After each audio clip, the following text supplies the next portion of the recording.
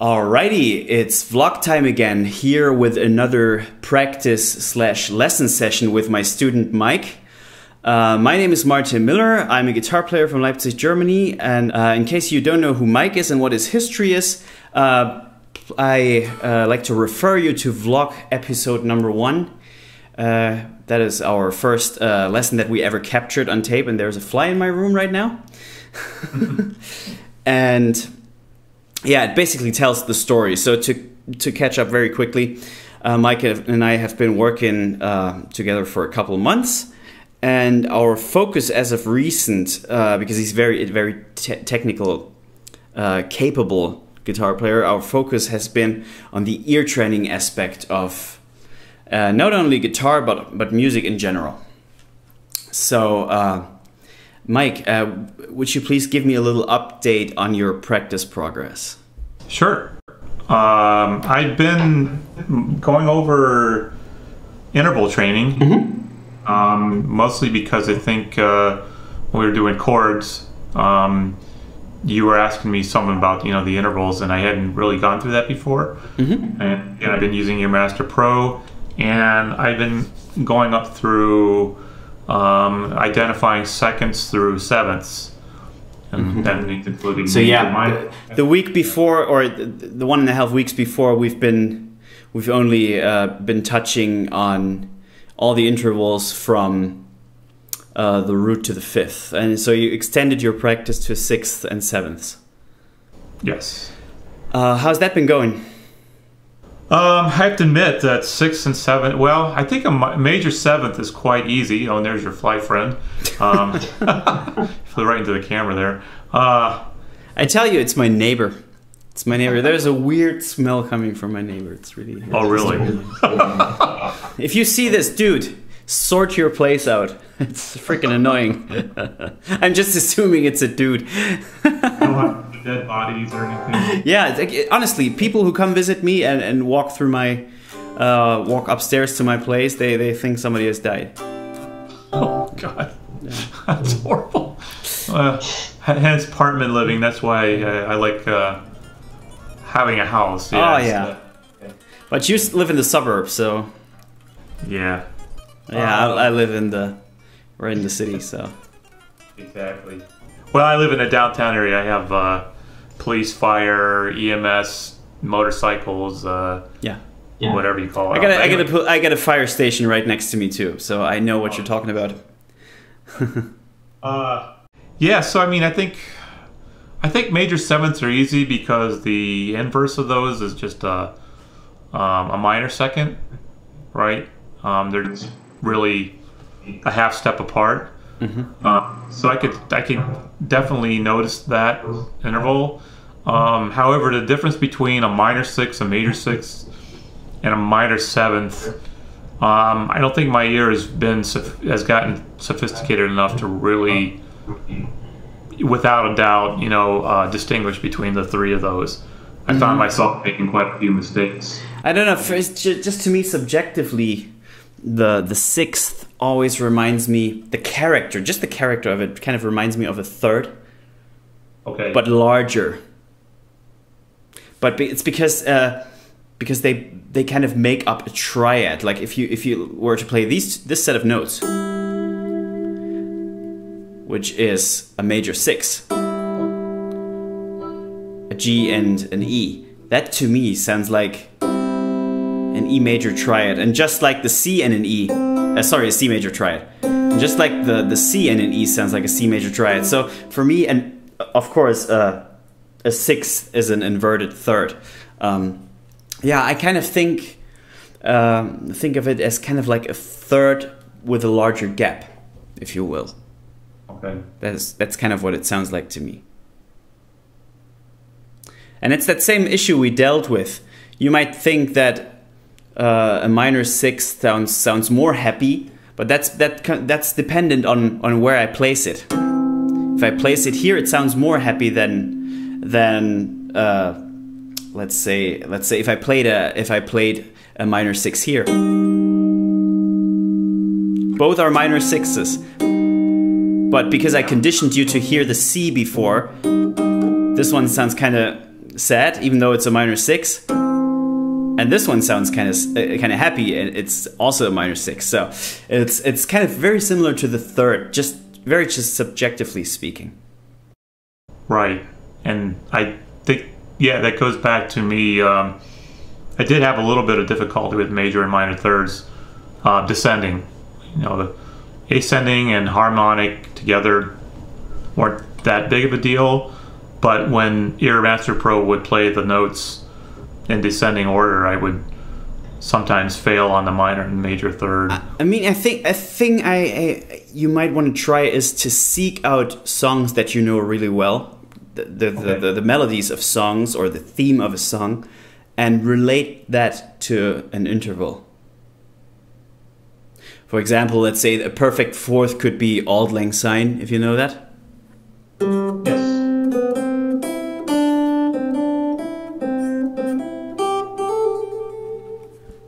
Yeah, and I never played that melody. I just did that on the spot because my ear and my fretboard knowledge are developed to a point that allows me to just do that. So, but that could be a good crutch to remember a perfect fourth. Just as an example. Right. Or Greensleeves.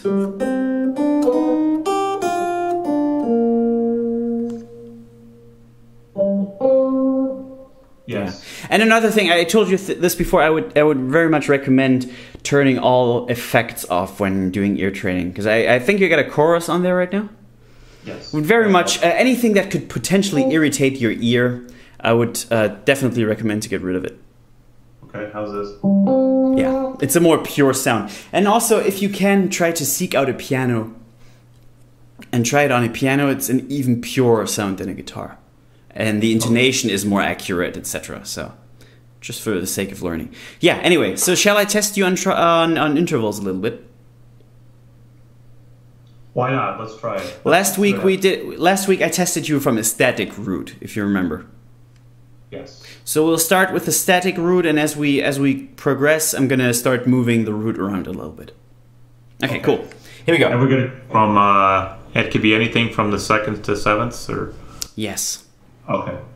So are you cool with that? Do you feel somewhat confident about that?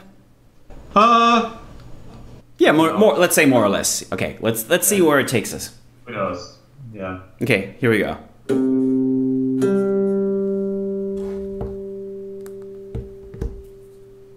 Play again.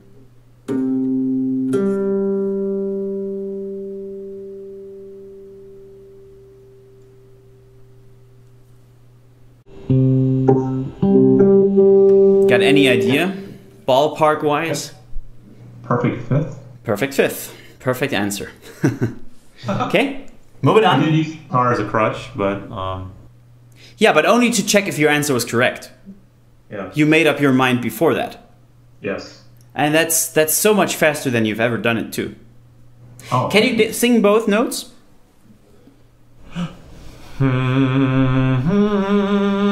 And sung beautifully. Great.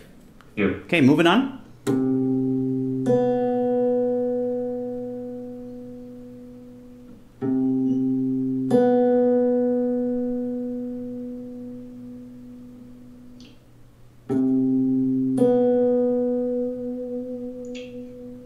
That sounds like a minor seventh to me. I'm gonna play you a minor 7. It's a major 7. It's a major 7th. Nice, but you were in the ballpark. That's pretty good, man. You were in the ballpark. That's pretty good, and not with you didn't require too much time thinking about it either. So, one more from the root C. Okay, this time I'm gonna play you both at the same time. Okay. Is that cool? Yes. Okay. How about this? If you're not sure, you can start out by singing both notes.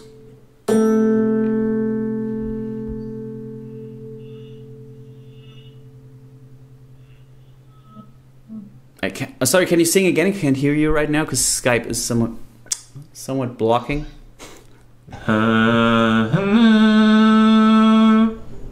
No, the first note was not correct. Sing it again. Sorry, Skype is blocking.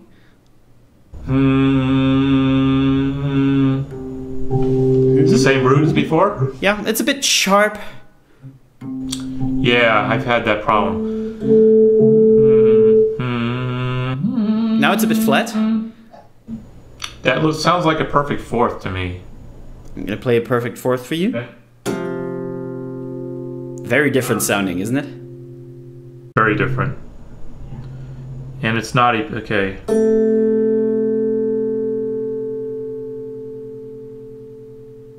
Is it bigger than what I'm playing? Is it bigger than a fourth, or is it? Yeah, I'd say it's a larger interval than a fourth. Yes. It's a larger interval than a fifth. So it would be. Say, I probably guess then it might a major sixth. It's correct. Very nice. That's right. Very nice. Okay, cool. Now I'm gonna take it to random intervals. Not random intervals anyway, but random root notes. Random roots. Okay. Okay. Let's see. And I'm also allowing intervals plus an octave, and you got to recognize that too. Okay. Okay. How about this?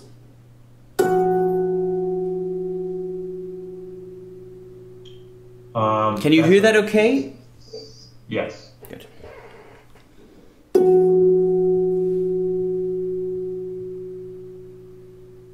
Is it within an octave? You tell me.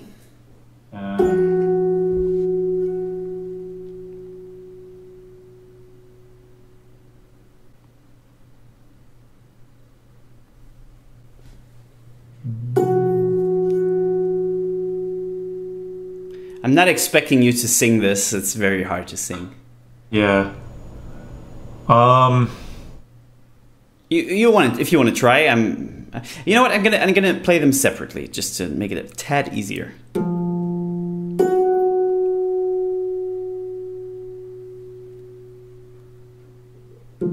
it's.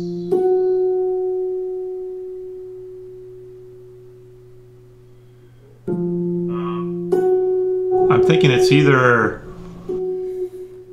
a major seventh or a minor ninth. Nice. So what do you think it is? So one of the two answers was correct. Yes. And they do sound kind of similar. I'm gonna play you the other one you mentioned. That is one, and that is the other. And I agree, they do sound very similar. Do sound similar. I'm gonna go with a minor ninth. Absolutely. Correct. Great job. Thank you. And I have to repeat this. We're talking about 6 weeks before this, you wouldn't be able to sing a note that I played to you. I wouldn't have a clue as even what to say to you. And now you recognize flat nines. Can still be faster, anyone can be, but you're just on the right path. If you head down that path, the results will show in relatively little time. I wouldn't say. You tell me, but subjectively, you don't. When you improvise, you don't feel a difference yet. I would imagine. Not really, because the connection between here and here. Exactly. That's exactly what I wanted to talk about. Is that how to, in order to be able to draw from this knowledge in an instantaneous situation, you kind of have to be able to access it even more quickly. But you're well on your way. The rest is just practice. But you're doing the right stuff right now. Okay. You know, a YouTube channel you might want to check out. Anybody who knows me is I'm very hesitant about recommending online/YouTube tuition. But there's this guy, Rick Beato, who does some phenomenal content. I've just started checking it out, but what he does is actually that's like his shtick, if you will, the whole ear training thing. He's taken that to such levels of absurdity that it's pretty impressive. Yeah, I've subscribed, I think, more than a month or two ago, and I try to watch, but he puts them out so rapidly. He puts out so many. It's just Yeah, the thing is, the tempo of his is extremely high. So what I would not recommend, at least from the little I saw so far, is I would not recommend to just watch it through. Yeah, that's it. This is more of a case of rewinding all the time. And what did he just say there? Because pretty much any sentence he says has some very, very valuable piece of fact or information in it. Yeah. So that's definitely something very cool. Okay, moving on. For professional musicians, it seems like his channel is kind of more for professional musicians almost. But he has some beginner's instructions, but even the thing is that makes them not so beginnerish is that they're at such a high pace. Yeah, I mean, that's pretty impressive. Yeah. I mean, his content's fantastic though. Yeah. Whereas, yeah, in a world of quick and easy, he's definitely one of the highlights. Yeah. Absolutely. Okay, I'm going to give you another one. This time I'm going to descend. We had a couple compound ones, we had dyads. We had a couple of ascending ones. I'm going to give you a descending one. How about this?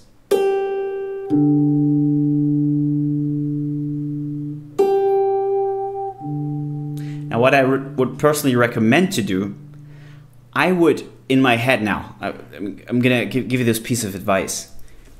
I would not try to measure the distance. Like, yeah, it's a large interval, but it could be any large interval. What I would think of, I would try to think of the lower note as the root note. Yeah. Even though it's the note I'm playing second. And then think of the bass note maybe an octave higher. Yes, that would be great. And if you could sing that'll give you your answer. Okay. Or sing the soprano note. If you could sing those two notes in the same octave, it'll be a dead giveaway.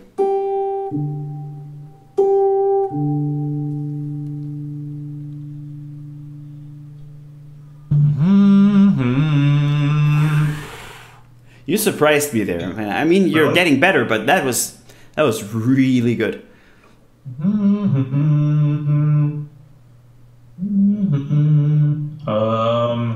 And now that's the easy part, man. Don't play. Don't play. Please don't play. Don't touch the guitar.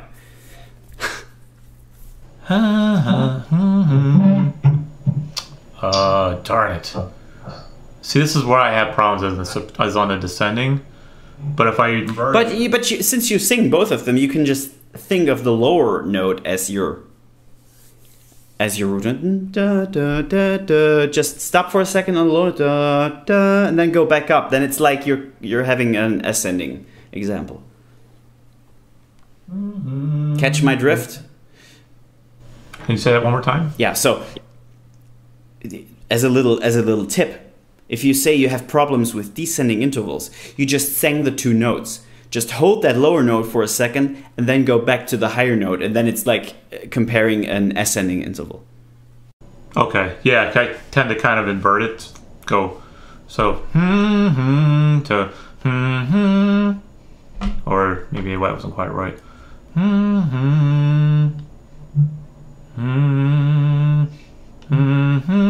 Yeah.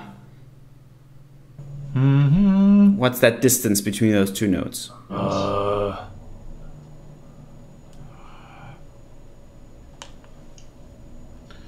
This is where I get screwed up. I'm thinking a perfect fifth between the two. Gonna play you a perfect fifth from the same top note descending. Within an octave this time.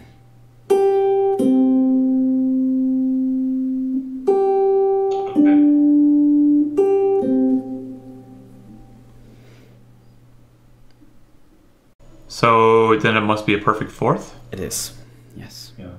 Or in this case, it was an 11th, I guess. I think this is a thing.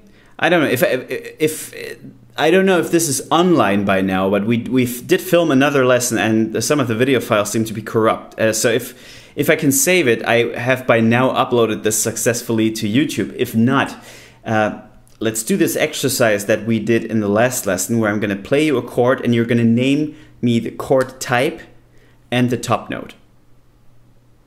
Okay. Okay? What about this? As far as the name of the top note? The function of the top note. Ah. So you're going to name me the chord quality and the function of the top note, okay? Ready? Yeah.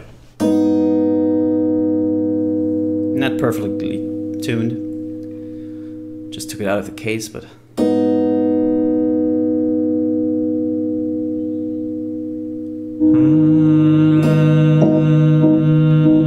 What's that you're singing?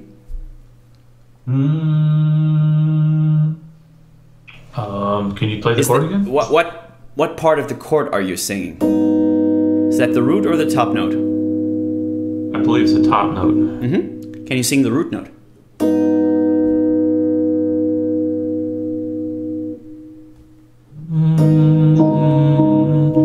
Well, they're the same, I believe, right?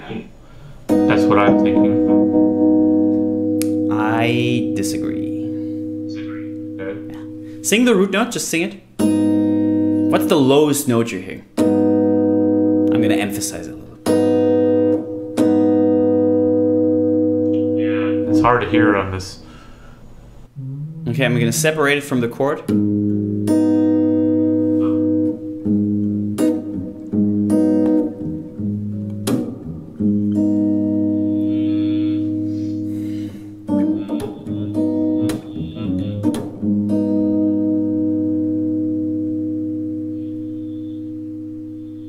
What do you think?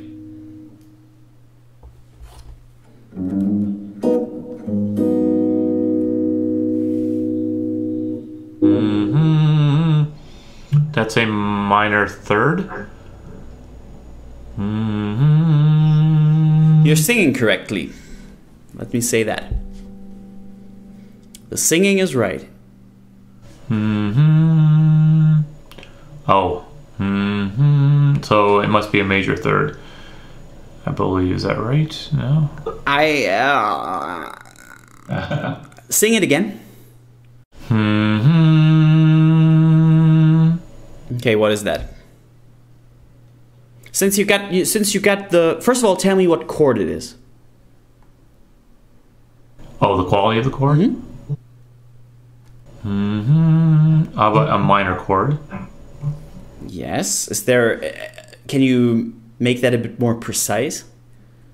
It's correct. It's a minor chord, but like minor seventh. Yes. Yes, it's a minor seventh chord. Can you sing the notes of a minor seventh chord? I mean, that's a lot to ask. Can you sing the notes of the triad?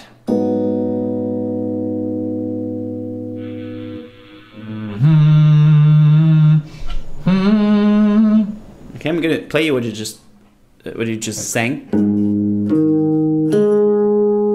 Does that? I'm gonna play it as a chord. Does that sound like a triad?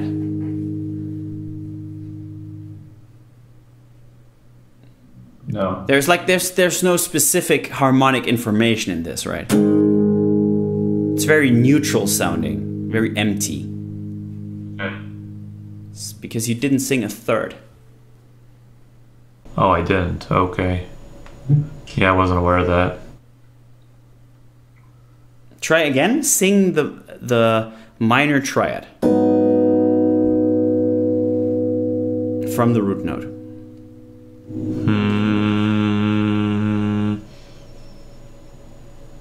Yeah, that's what I'm having. Okay, well, let me first say those two notes you're singing, they're part of the chord. But none of them are the third. That was the fifth, right? That was the first and the fifth.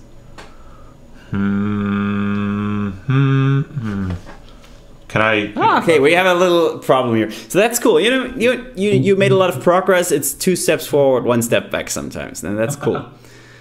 And that's totally fine. Yeah. Because you've done this kind of thing before. And that's the thing with the ear. It can be very easily tricked and put off. And depending on what we did before, and we spend a lot of focus and concentration on the previous stuff, it's perfectly normal.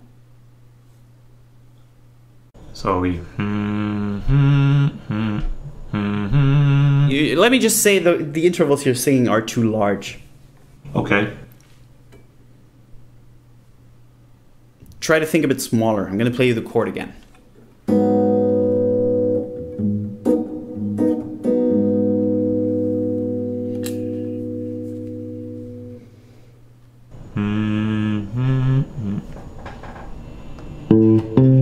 No, don't use the guitar. No. Not good, not good. We want to get away from playing with our fingers and muscles. Yeah. Can you play it again, the chord? As often as you want, because time does not matter when learning.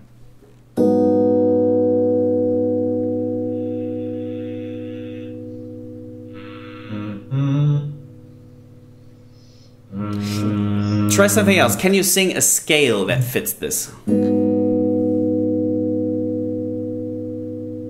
don't think I can. Like going up in very small increments? Can you try that?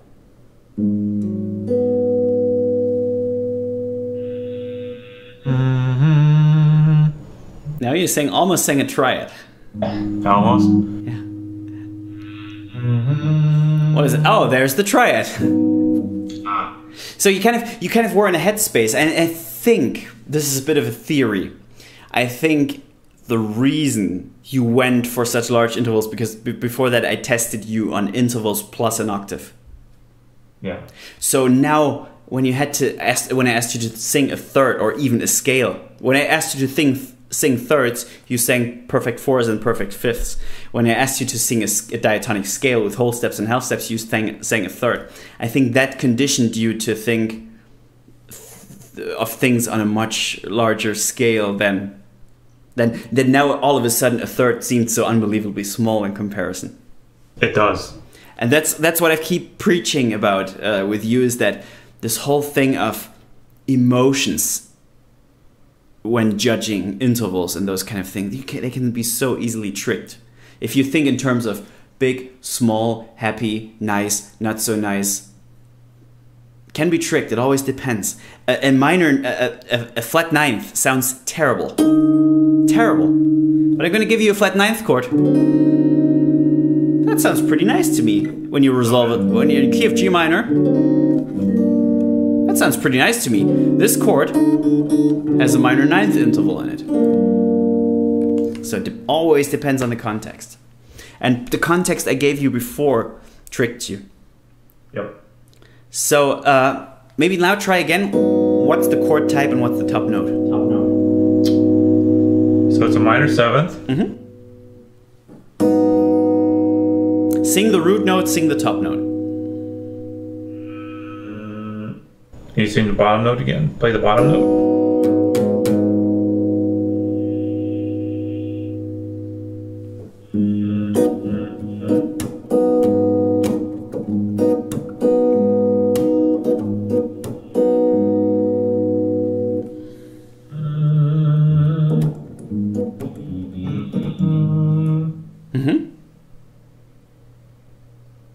So the top note is a perfect fifth? Yes, that's correct. That's our final answer.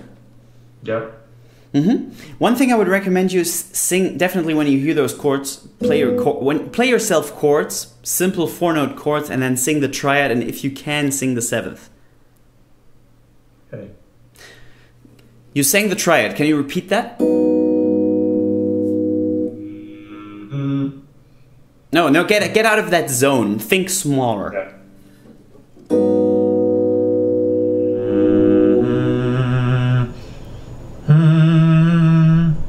Sharp, bit sharp. Play the chord again. You sing this, but I kind of want to hear this. Okay, I'm jumping too high in enter button. Okay. Can you sing the seventh? Do another third jump.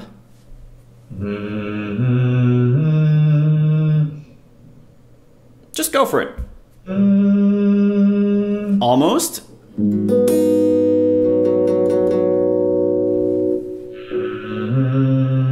Now you're sharp again, but be very careful. A thing that there used to be an awesome saying that one of our teachers in college had.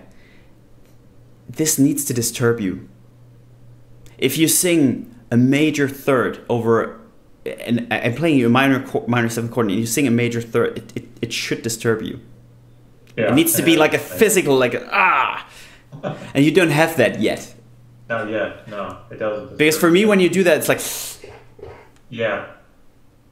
But that's cool. It's going to come over time. But I'm just going to make you aware of it.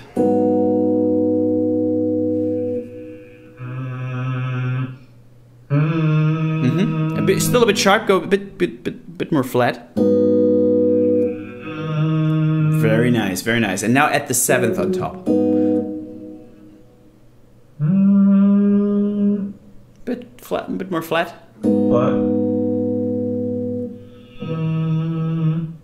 That was the fifth. Okay. Yeah, that's tough for me.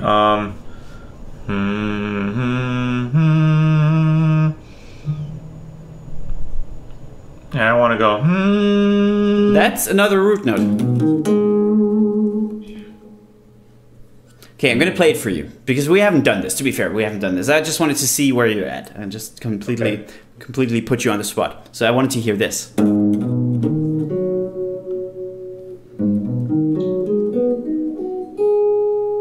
And you know what? When you did your fretboard training, you did those things, right? Because I asked you to play minor scales. Yeah. And whenever I ask you to play minor scales, I also urge you to play the arpeggios. Yep. So you played those sounds already, but that just goes to show your practice was purely physical. Yep. So next time you play those things, you play those exercises, try them from a different angle. Next time you're only gonna listen. Instead of blasting through your, let's say you do C Dorian. Instead of blasting through it, play it a bit more carefully. Listen to the quality of every note, and if you can, lay down a chord, record a loop with a minor seventh chord or something, and go, okay, that's my root, here's my third, here's my fifth,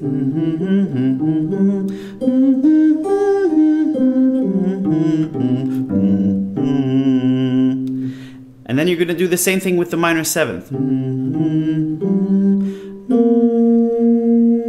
And one thing you can recognize is how da da da da da da da is how from the fifth to the seventh there is a minor third.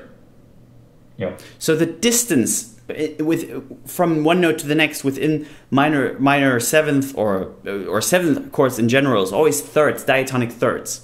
So whatever third comes next within the scale. Okay. And from the fifth to the flat seventh, it happens to be a minor third. But it's basically you're playing every other note of the minor scale. Playing the first note, the third, the fifth, and the seventh. Right. And you're skipping out the 2 and the 4 and the 6. So it's that stack of third that has a very specific sound. And next time you practice that, you just listen and you tell yourself, okay, root. Okay, that's a minor third. Alright, that's a fifth. Let's play that again. There's my flat 7. Da, da, da, da, da, da. So don't just use it as a technical exercise. Like, pay real attention to the notes. And that's how you connect the name, root, the sound is this, and the position on the fretboard to become one thing. Would you think singing along like you were singing, vocalizing would help? Absolutely, absolutely. Because especially if you have a tendency to go sharp, the guitar kind of tells you, nope. Yeah, Earmaster Pro tells me that too. It can't, what's the word? It can't box in where I'm at, because I'm always going back and forth, sharp and flat, and it's like, what are you trying to do, dude? What do you want? Do you want F sharp or F or E? I can't work like this. E, what does he want? Yeah. Pick up your mind. Yeah. No, that's cool. It's part of the process, man. Yeah. Don't worry. It's all good. Oh. Okay, new stuff. Let's just manifest that right here. I want you to sing major 7th and minor 7th chords. Okay. Let's start with those two. But I want you to sing major and minor 7th chords arpeggiated. You play them to yourself and then you sing the notes in a row. We've done that sort of thing with triads. Now it's time to add the 7th. And don't worry, if you have trouble singing the triad, go back and sing a couple triads. Okay. It's like you just have to mix your practice program up a little bit. Your brain doesn't like doing the same thing over and over. You kind of lose focus. Yeah. So to keep yourself stimulated, mix it up. Mix up the keys, mix up the inversions, mix up the type of exercises we had. Triads, 4-note stuff, intervals, chords, all those kind of things. Mix it up a little bit to keep yourself interested. Okay. And also, I want you to sing scales. We're gonna start by singing the major scale. We haven't done that either, and I'm gonna introduce you to that right now. Okay. So you want me to practice the 7th chords and master on your Master Pro? I don't know if Ear Master Pro is the right. Or just do it on the guitar? Yeah, I would just play them to yourself randomly and then sing them carefully. And since you have, be sure to hold those chords, because if you hold those chords, you have an harmonic reference as to when you're sharp, when you're flat. Okay. And you can do it like this. You know what? I'm going to play this.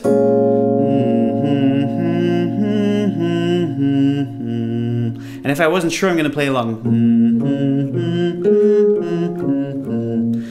The thing is, though, sometimes you have a tendency to just, when you play something on the guitar, to just follow it. So to make it even more efficient, go sing first and then play and see if you were correct. So root, minor 3rd, 5th, flat 7.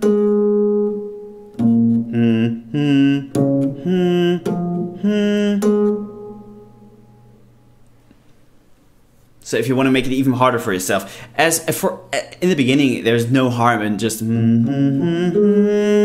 singing along, but you want to get away from that too. Okay. So just the root form of the 7th chord, or yes, with inversions as well? I'm playing drop 2s. Drop 2s. Okay. Actually, then though, this is a drop 3. But I might as well play the drop 2 or anything. I wouldn't worry about that. It's not about...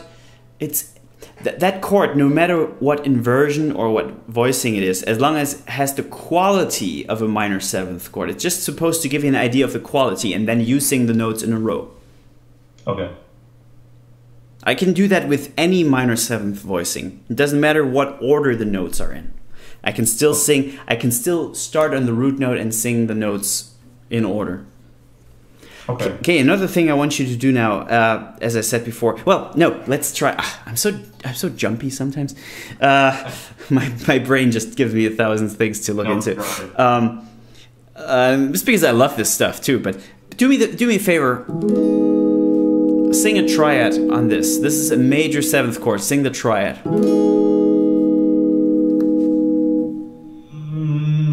Do it again, please. Skype didn't catch it. I have to find the root. Okay, first find the root. Take your time. That's not the root. That note is in there, but I'm gonna make the sound a bit brighter to make it a bit easier. I like very dark, clean tones, but I tell you what you played. That was the triad, but can you sing it in the root position? First of all, sing the root. Be definitive on what the root note is. Okay.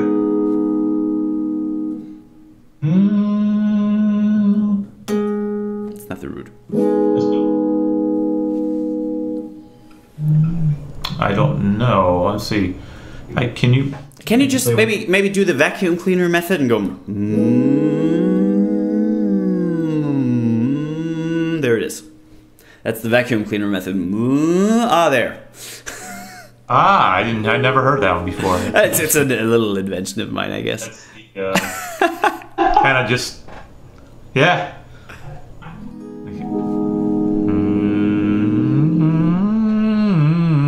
I don't know. That doesn't work at all. Doesn't work. Okay, cool. It works better when you have a single note. Yeah. So try again for the root note, please. I'm gonna emphasize it a little.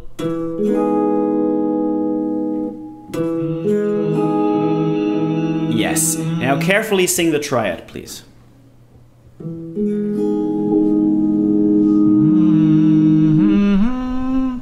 Beautiful, beautiful. Can you sing the whole 4-note chord?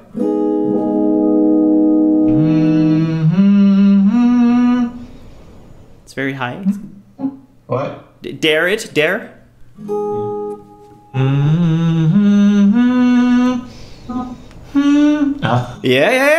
Yeah. That's very much in the ballpark. Please go for it. Yeah, I know. As I get higher up, I tend to. Don't push so hard. Go very light.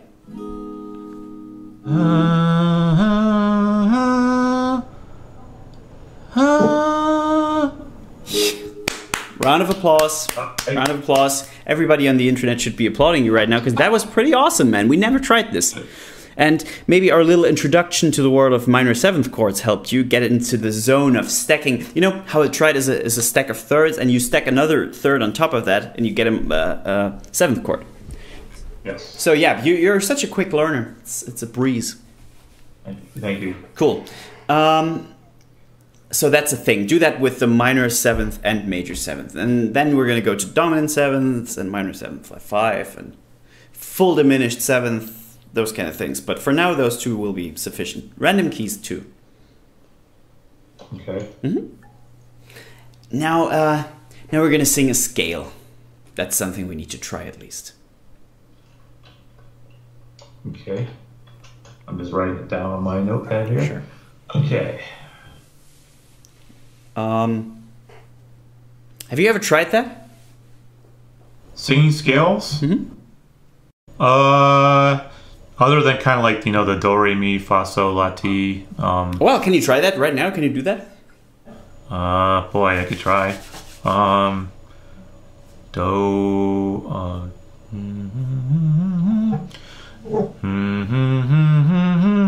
no. That was what you did. Sang an arpeggio there, which is actually much harder. But it's kind of funny. Again, I'm conditioning you. You just sang a dominant 7th arpeggio. Try. Yeah, because we just, you know, it's funny when we did the large intervals, you couldn't sing or you couldn't recognize the tiny intervals, and now we did the third jumps, and now you're having trouble doing seconds. Yeah. So it's always, that's why you need to exercise it all, basically. Dun, dun, dun, dun, dun, dun, dun, dun. Okay, that's a very vague impression of a scale. We got to be a bit more precise. And you might just want to take your guitar now. Yeah. Because we're going to use it to give ourselves notes.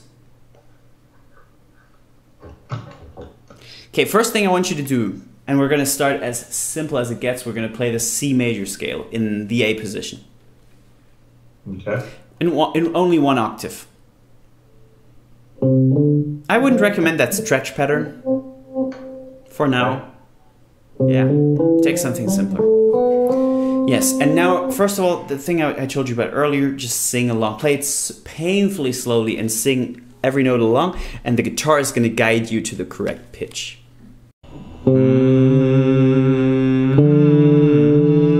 Okay, you gotta be very careful there. Yeah, you know what? You can even take your time. Just play the note first and then sing it, but listen to it first. Root, major second, major third, perfect fourth, perfect fifth. You got a nice vibrato there too. Major six, Don't worry about the voice. We're not in a vocal lesson here. Don't worry about it.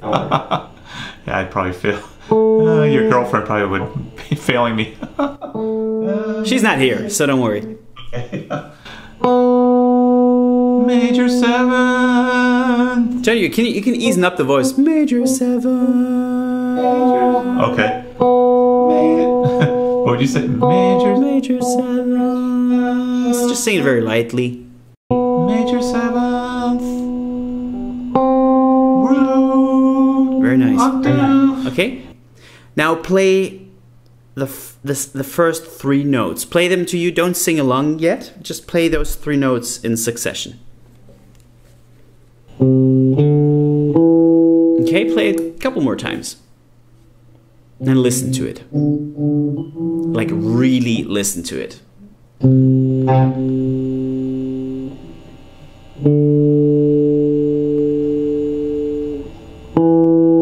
Okay, now speed it up just a little.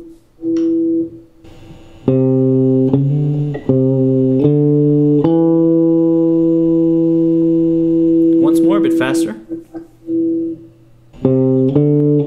Okay, now sing it.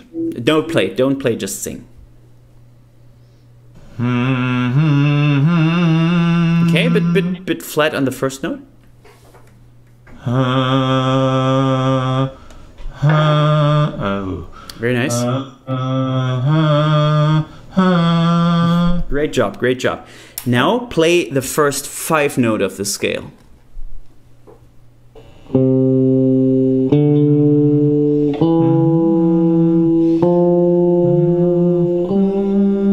Yes.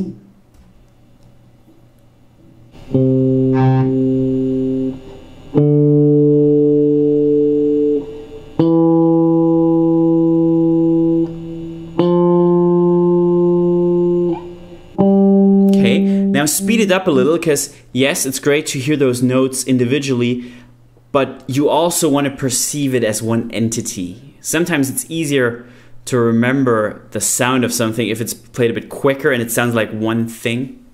Okay. So play it in a tempo like something that is very singable still. But that sounds like a thing, like a line. Okay, now sing that, please.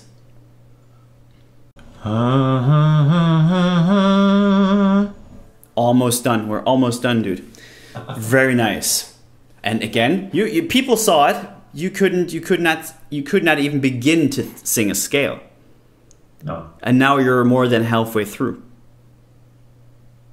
Okay, now play let's play all 7 notes now. Start slow, speed it up.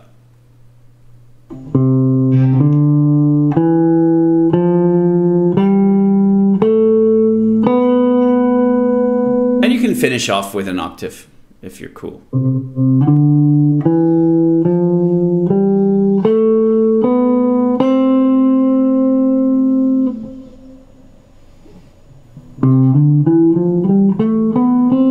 Yes, nice.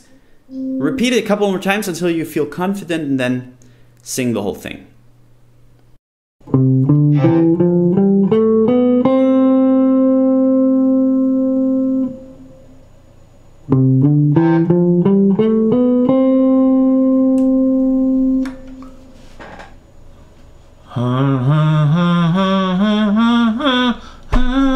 Okay, I'm gonna play you a harmony that keeps your intonation in check.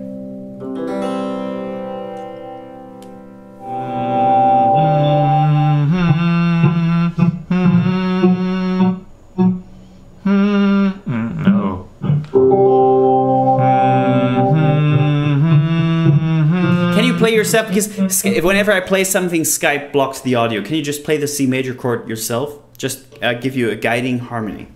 Give yourself a guiding harmony. Yes. Now sing the C major scale on top of that.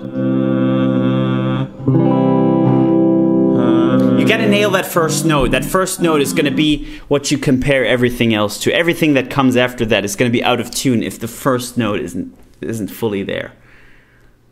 Okay. Yes. So try to nail that first note, really. Now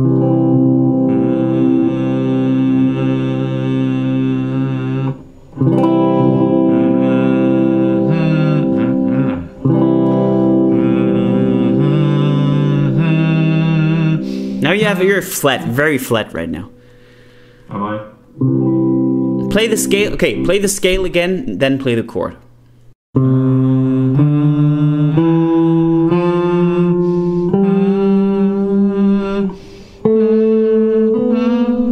Thin out the voice, thin it out. Just sing like an angel. Da, da, da, da, da, da, da, da, da. Da, da, da, oh. Play the chord, don't forget. Da, da. That's.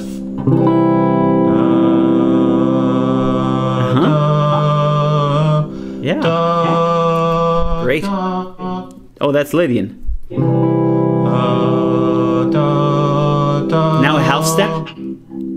I'm sorry? Now a half step. Be very careful. There goes a half step.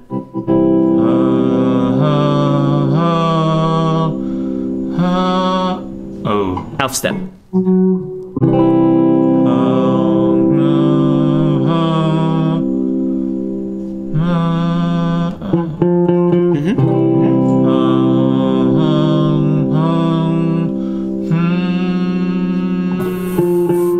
Go down a little.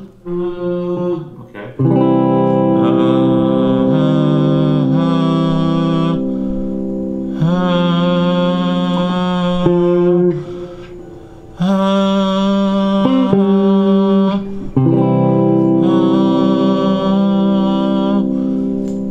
Oh man. Go light on the voice. Go easy.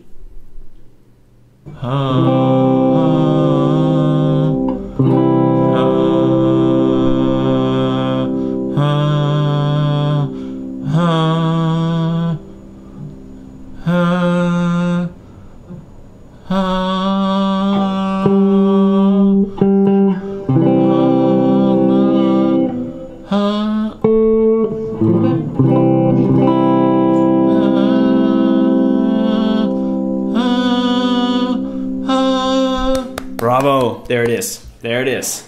Nice. I bet your brain is cooking right now. Yeah, that's tough. That was not easy. After a while, it becomes so easy. It's not perfect, but that's something I would recommend you to do. So you do it like we did. We when you practice this at home, you play along to the guitar. And then you hold down a chord and you sing it without the guitar.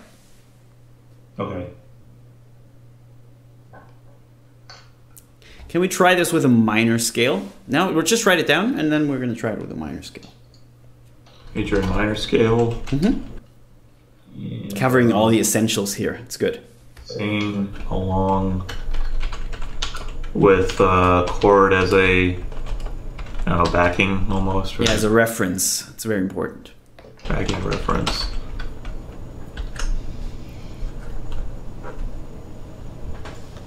Okay.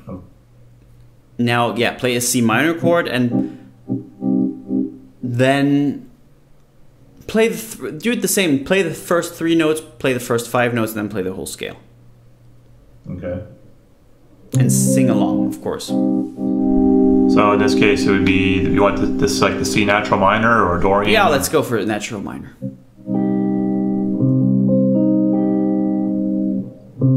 So play yourself the first 3 notes a couple times in different tempos and then sing them.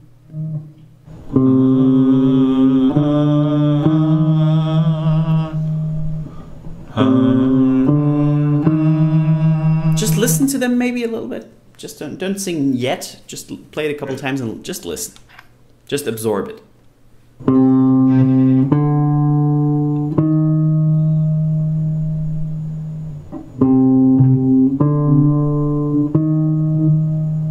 Okay, now sing it.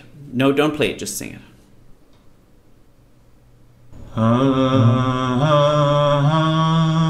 Great job. Do the same with 5 notes.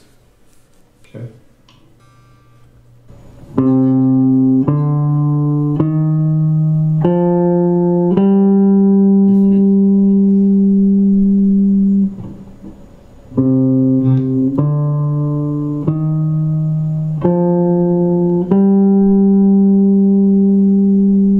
Down a chord and then sing it.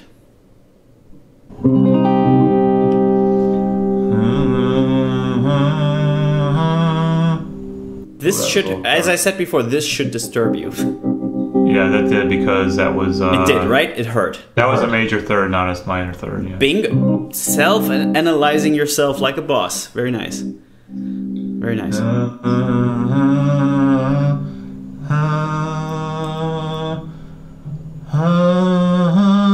So good, dude. So good. I'm very happy. Great job. And then the next set of notes.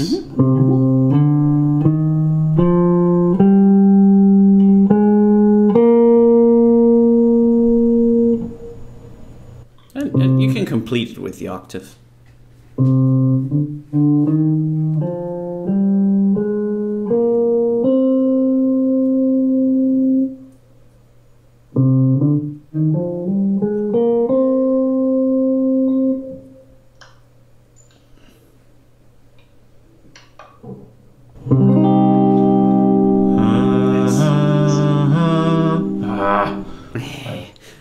That's awesome though, because the voice is telling you to do something different, but your ears and your brain tell you nope. Nope. So, and when that happens, it's just a matter of time until your voice stops doing that thing. Yep. It's good to know I'm self-correcting at least, hopefully. That's awesome, because that's one of the biggest things which is why I always ask you to please practice in front of me, as if I weren't there, because I need to know how you're doing it and where the mistakes are. But now you're starting to self-reflect on what you're doing, and that's going to maximize your practicing efforts. Yep, most definitely.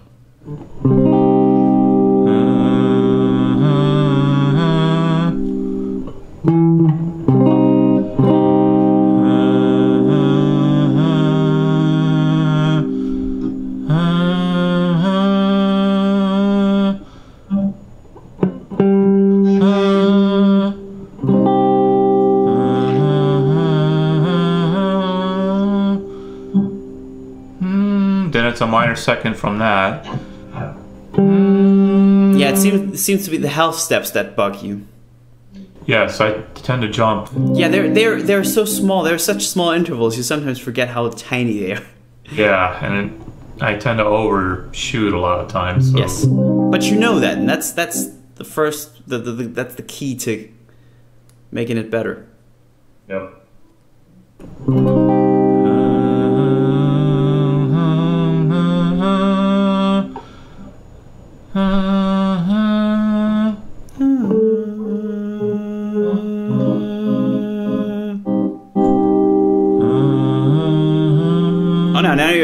Now you're just going whatever. Whoa.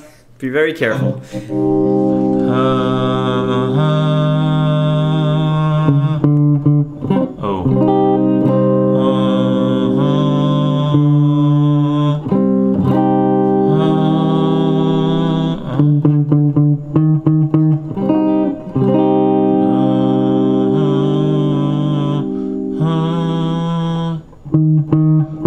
Okay, train that. Play along with the guitar for a little bit.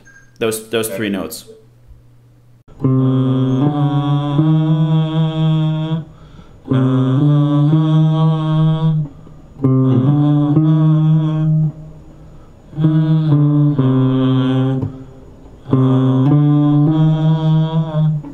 Do that with the whole scale now. Just sing along. Train yourself.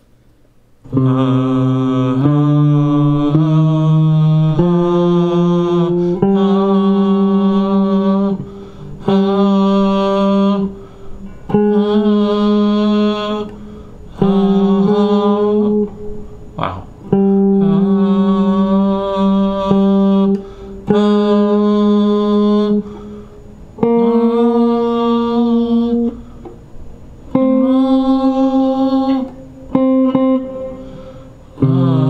Once more and then play the chord and then sing it.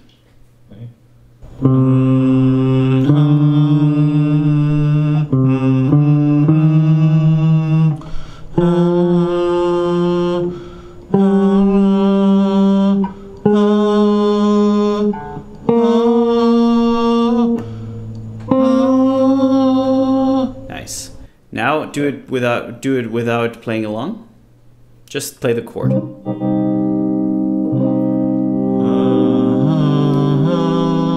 Darn it. Okay, sing the second and the third a couple of times. Da, da, da, da, da, da, da, da. Without a guitar, but with a chord. Without playing melody lines along. Just play the minor chord along, please. Okay. Just the that second and minor third. Da, da, da, da, da.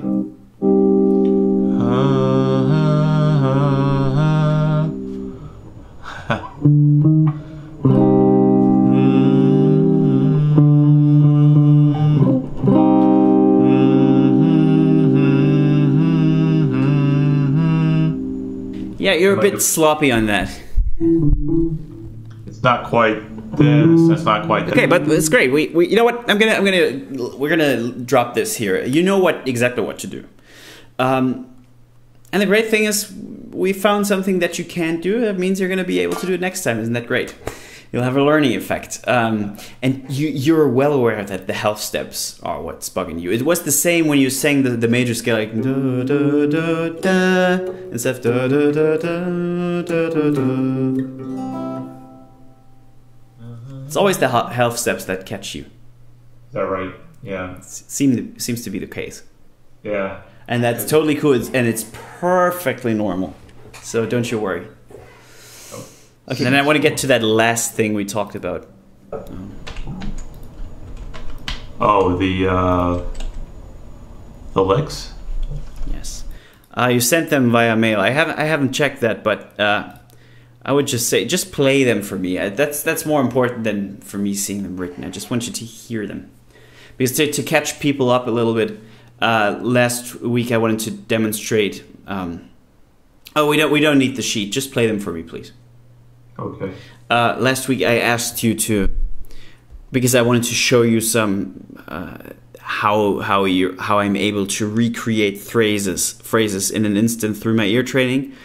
And the thing was, I asked you to play pentatonic phrases. The thing is, you had no vocabulary of phrases. It was all very technical stuff, like, you know, but you didn't have anything under your belt, such as,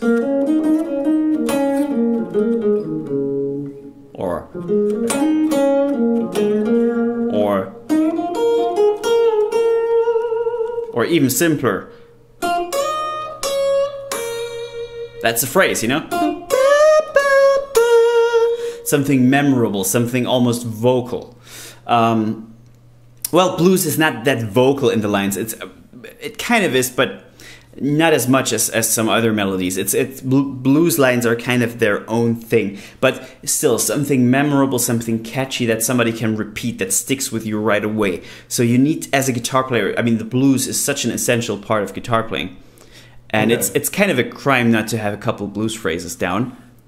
Also, to not just so you play blues, you don't want to be a blues player, and that's cool, but just to understand how you make up phrases, how you connect phrases, how you come up with logical musical statements, and the pentatonic is a very great device for that. To just get into that. So please, those 6 phrases or however many they are, please, can you just play them for me? Yeah. So the first one was nice. Play it again. Okay, can you give it a specific rhythm? Sure. Like play kind of like a swing type. Yeah, thing? cool. I'm trying to think here.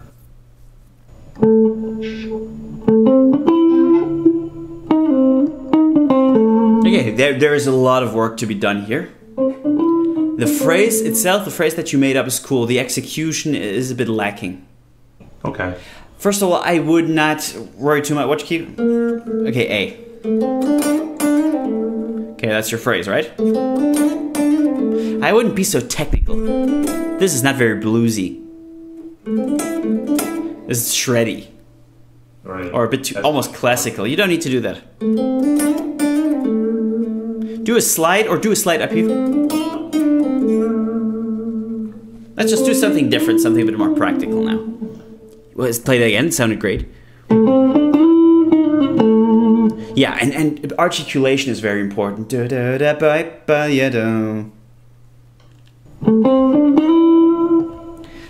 hold that note for too long. Try to make it not short, but broad. Like portato, you would say.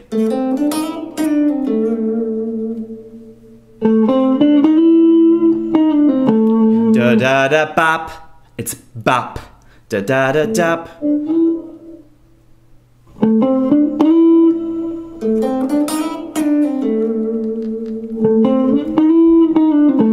Shorter. It's portato. Read about the term portato. It's not short. It's not long. It's broad. Bop. So, but da da da. Try to use language to understand articulation. Da da da da. Please sing da da da da. Da da da da. Dat. Da da da da. Yes, but not so technical. Not da da da da. It's not on a. It's not as precise. The point where the note stops is not on the beat perfectly. It's da da da da da da da.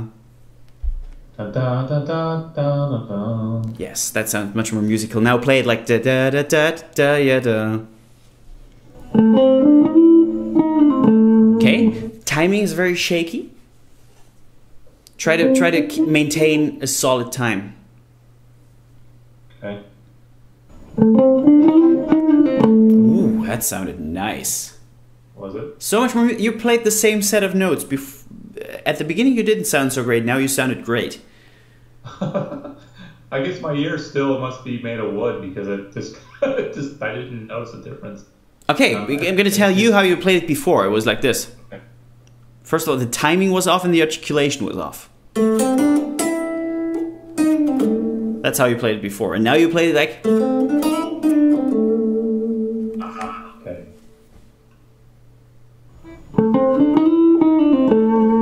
Yeah, be a bit more Just I daring didn't to notice play the that difference. high note da-da-da-da, a bit shorter. That sounded good. Nice. You hear that difference? Yes. You know what? You're gonna do me another favor.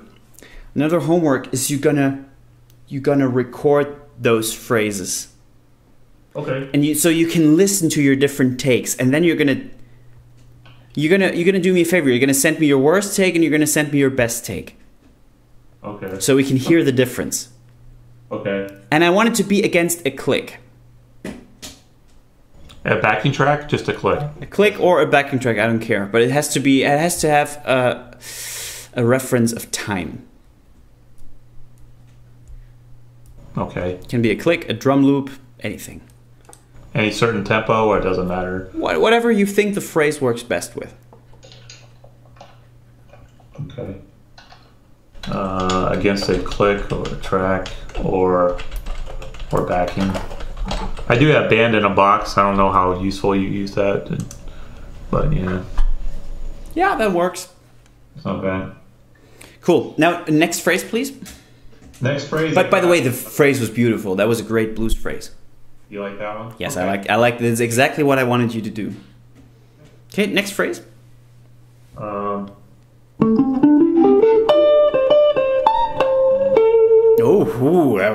that was great. Play it again. Yeah. That was awesome. Play it again.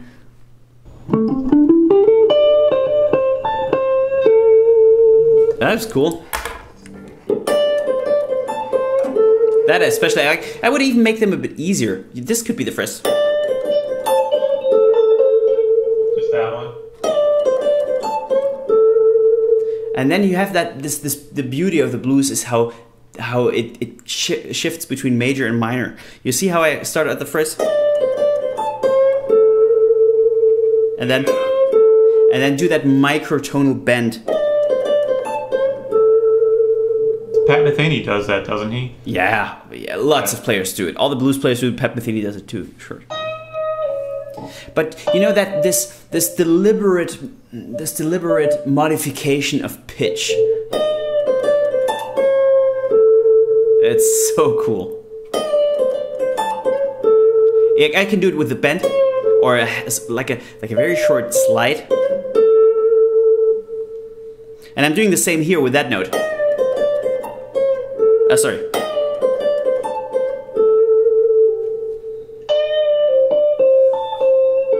Okay, articulation. Ba-da ba ba ba bow.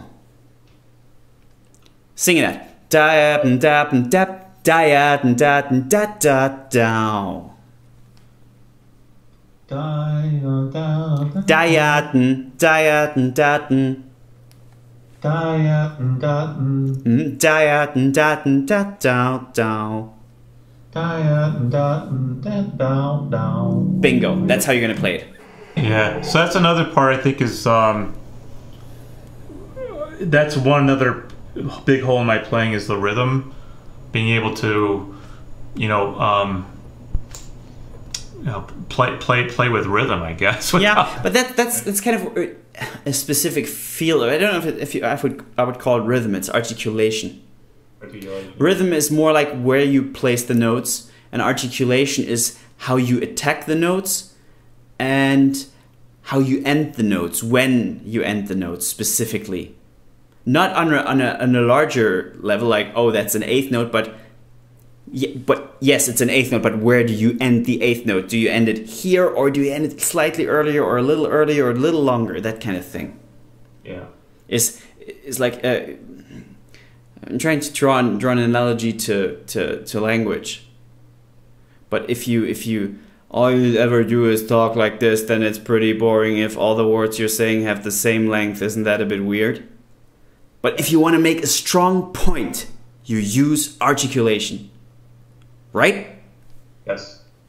You just didn't know. You said yes. You didn't say yes. I am a robot and then I talk like this. Yeah, exactly. And it's the same in music. And that's why this thing... That sounds sterile, but...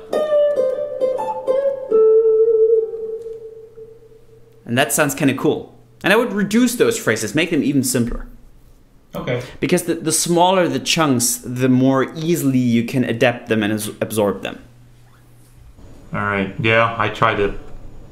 Okay, we're running low on time here. Can you just do one last phrase and we'll call it a night?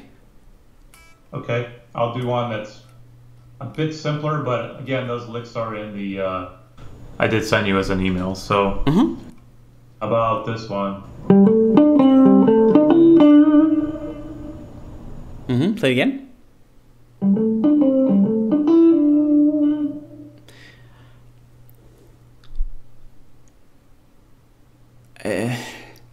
I don't think it quite resolves.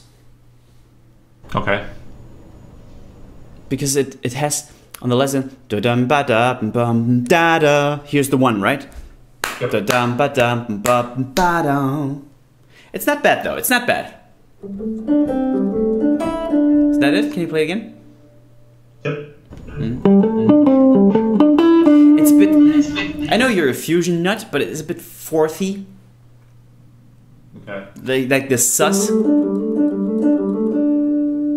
It's a good phrase though. I'm just really nitpicking now. It was kind of borrowed from Guthrie Govan actually on the. Okay. I think that blues fusion. What was it? The Larry Carlton track? I think he does something similar. Okay, why don't you go? That's a bit more. Okay. That's a bit more. I don't know. A bit more catchy sounding, just to find use that stupid term. Okay, 1, 2, 3, 4. Doesn't that sound a bit nicer then? That to me doesn't sound too great. Yeah.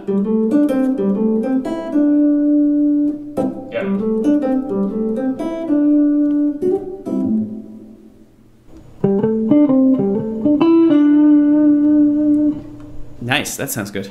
And it was well articulated. It had a nice swing to it. Can you do it again? Count yourself in, please, and play it. 1, 2, 3, 4, 2, 1, 2, 3. Oh.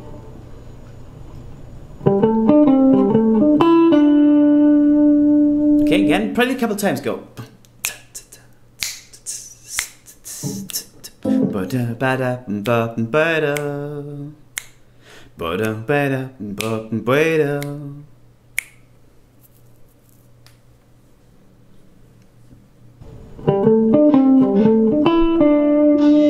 Okay, there's a bit of inconsistency there, but that's fine. Try it again. Okay, do me a favor. Keep it going. So play the lick in succession, but in repetition, but keep the beat going in the meantime. So.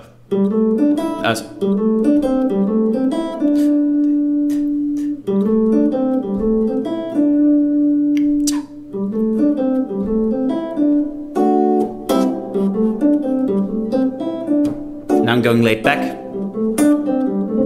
And I'm keeping the pulse. Don't play long, please.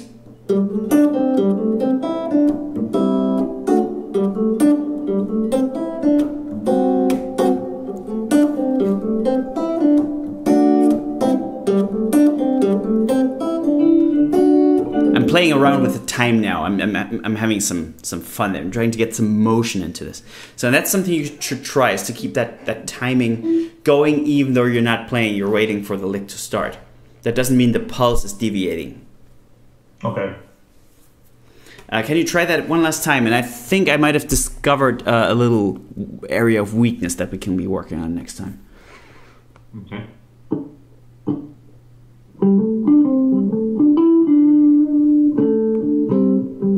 Oh, nice.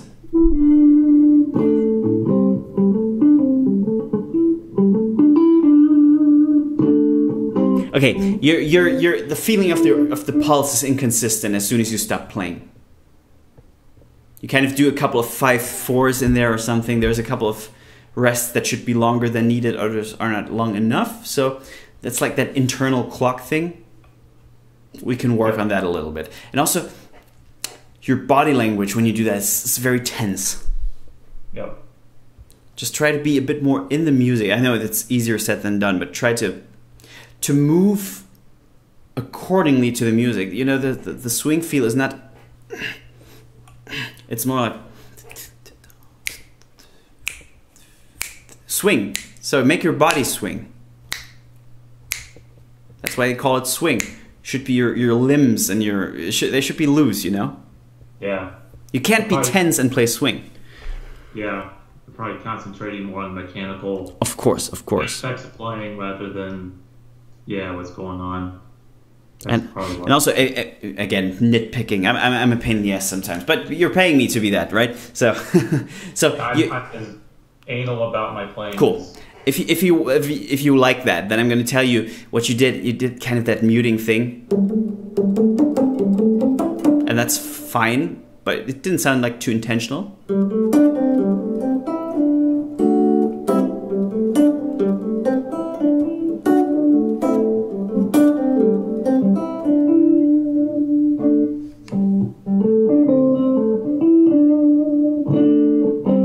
How would you voice that? Can you scat? Can you scat that phrase?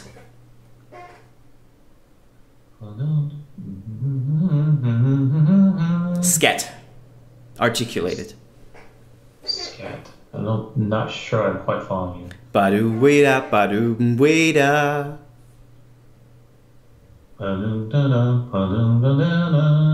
That's why scatting is so important, because it gets you the articulation. Ba-do-wee-at, ba-do-dee-da. You know that I think ba-do-wee-at, that's another portato note.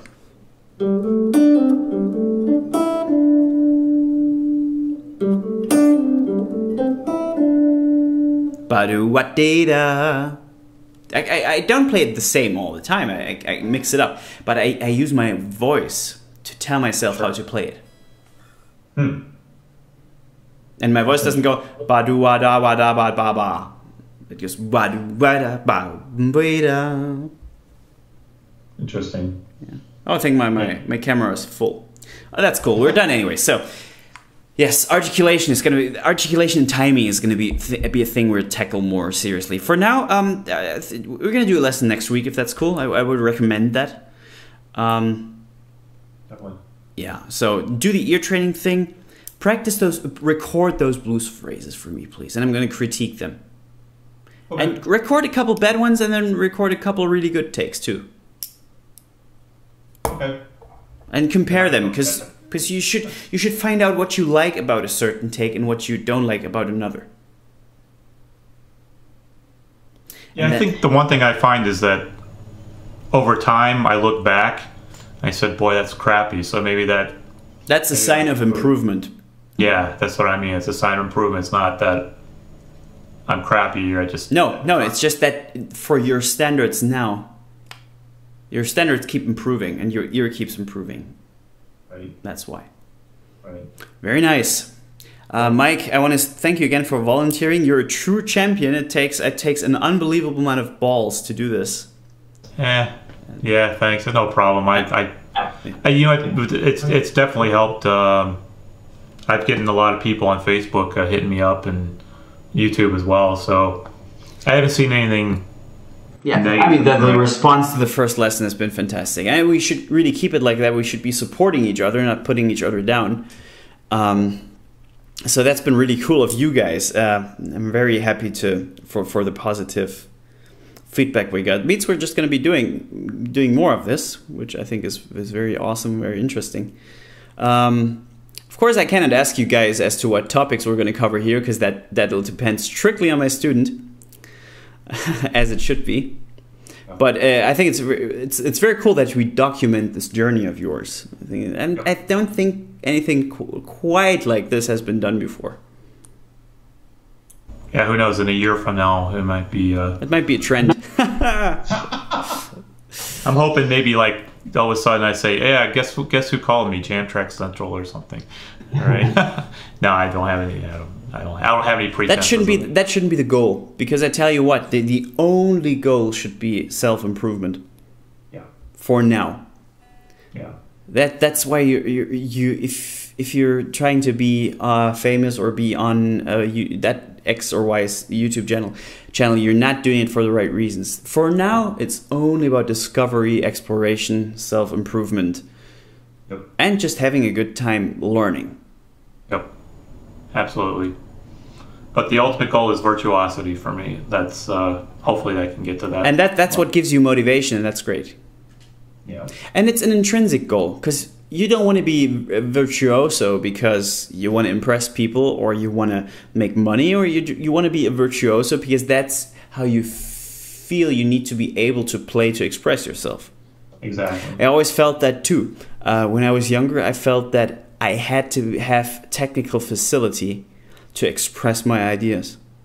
Yep. You get the people who say, it's so much harder to say something with one note than with 1,000, and that's bullshit. It's just different. It's just a different way of saying something. Yep. And it's beautiful when it's done with one word. And sometimes it's beautiful when it's like a poem with rich vocabulary and the most elaborate expressions possible. And that can be something like shredding. Shredding can be also something very dumb. Let's not kid ourselves. It can be very stupid, but it can also be profoundly beautiful and intense and even gracious. Like if you listen to classical pianists playing certain pieces, it's not always intense and fire and heavy and pushing. Sometimes it's very gracious, like a ballet dancer instead of a sprinter. Right. So yeah, but we're deviating way too much here. I mean, I don't think blues players have the corner on feeling or soul, right? That's absolutely not. Because they have it, but there are other players that have it too, right? So absolutely, it doesn't matter what style you choose and how many notes you play. That is no criteria for quality. It's just a different thing. Yep. Cool. Absolutely. Finished off with some philosophy here. I want to thank you guys in the audience. Please leave comments. Please subscribe. Give us some thumbs up. Mike, if they want to check you out, where can they do that? Yeah, I have a Mike Smithson Guitarist Facebook page, and my Mike Smithson, one word, and on YouTube. You look me up. I have some so-so quality videos. Don't be like that. Don't be like that. I'm recording with a simple webcam and a USB mic. I don't have any exotic, production equipment, but maybe that will change if if I get more subscribers on YouTube or whatever. But sure. And anyway, please leave us some questions too. Gonna be doing a Q&A type thing very soon. I need some questions for that. Leave comments. Mike and I are both checking the comments. We can have a healthy discussion going, and I hope every one of us is gonna profit from this in one way or another. We're just trying to make the guitar world a better place for you guys. Okay, guys. See you. Bye-bye.